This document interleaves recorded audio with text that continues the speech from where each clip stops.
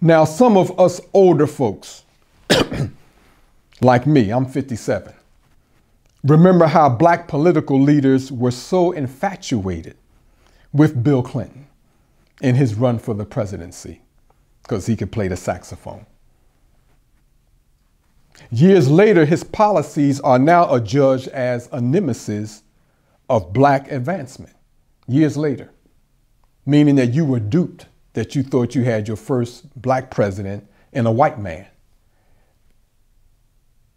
Supporting the crime law and all of those things, the removal of the welfare system or the strangulation of that when all the billions are going to his corporate buddies. The greatest welfare recipients are corporations and banks and investment companies. We should know that by the bailout of COVID-19.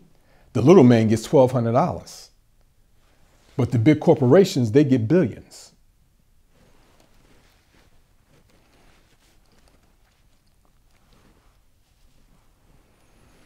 Well, why didn't black politicians or black political leaders recognize the reality of Bill Clinton's treachery at the time when they were so enamored over him?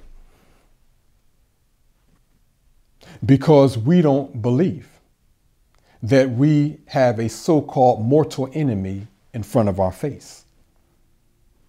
And some black politicians are so happy to rub elbows with black people, with white people of notoriety. So you can go home and say you knew Bill Clinton. Well, look at him today. Raggedy old man with blood all on his mouth like Dracula and blood on his hands. The blood of our fathers and our uncles.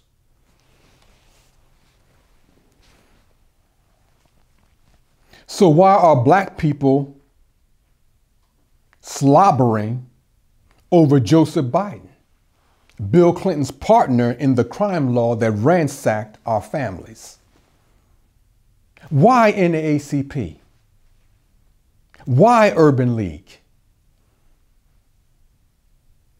Are you a new crop of Negroes?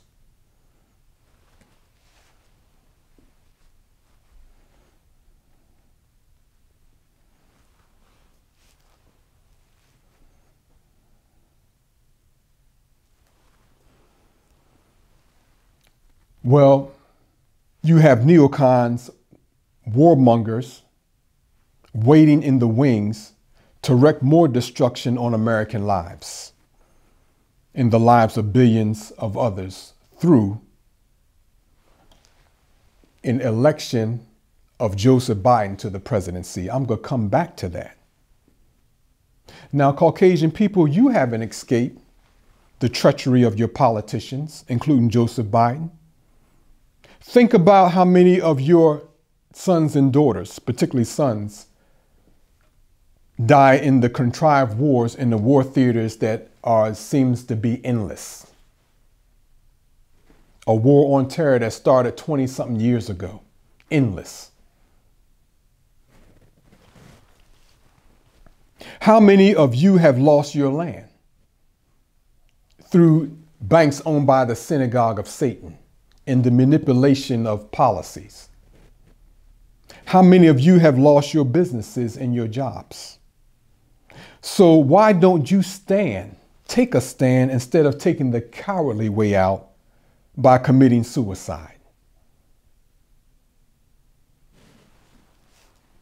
So if I were a Caucasian citizen of the United States, I would be cautious about taking the advice of black people in their promotion of Joseph Biden as U.S. president. And I'm talking about the advice of President Obama and Michelle Obama. Their advice to me would be worthless. So again, the Honorable Louis Farrakhan has made it emphatically clear that COVID-19 is a scourge from the Almighty God, and all nations are burdened with the losses in life and opportunities. All nations. A global pandemic for real, for real. So are U.S. citizens so arrogant to believe that they should suffer less loss than other nations, when the Almighty God is responsible for this pestilence? Now, this is supposed to be a Christian nation. So search the Bible and find me one nation that was able to overcome the wrath of Almighty God when he poured it upon them. Not one. So why should the United States be any different from the other nations who are suffering loss because of God's wrath upon this world for its wickedness and the allowance or in the citizens allowing wickedness on behalf of their government?